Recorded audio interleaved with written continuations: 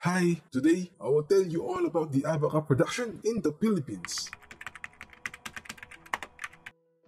There are several procedures before abaca fiber is produced, such as the process of preparing the abaca fiber from planting, harvesting, extracting, drying, grading, and baling.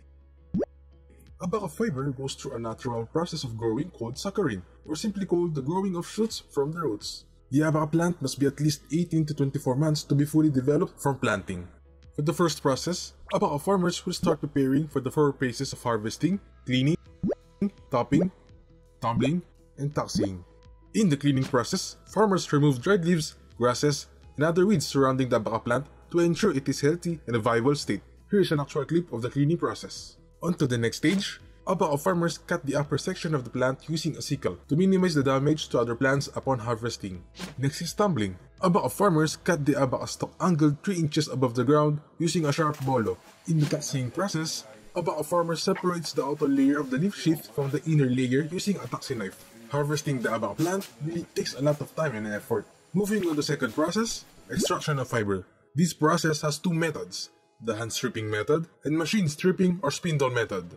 In this method, abaca farmers inserts the knife while stripping down its taxi. The strip layer will be put on the stripper and will be pulled out by force with a wooden support to separate each fiber of the taxi.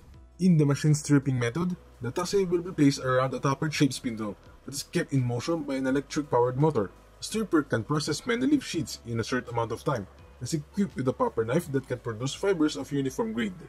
The third process is drying. The entire length of stripped taxi will either be sun-dried or air-dried in a shaded structure before being stored in an area for sorting.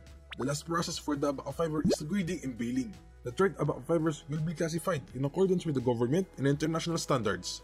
After classifying the fiber, it will be placed in a pressing machine for the baling process. A standard bale of abaca fiber weighs at least 125 kg and measures around 100 cm by 55 cm by 60 cm. The harvesting and the processing of abaca fiber sure takes a lot of time and effort to do. Moving on to the last topic, the final product of the abaca fiber. Abaca fiber produces several products such as ropes, handbags, specialty paper, face masks, tea bags, textiles, and decorations. One of the most used products that contains abaca fiber is the paper currency or paper bills. Abaca fiber is 100% biodegradable and environment friendly, which makes it valuable. If the price and demand of the abaca fiber gets higher, abaca farmers will have more opportunities to produce world-class fibers and products.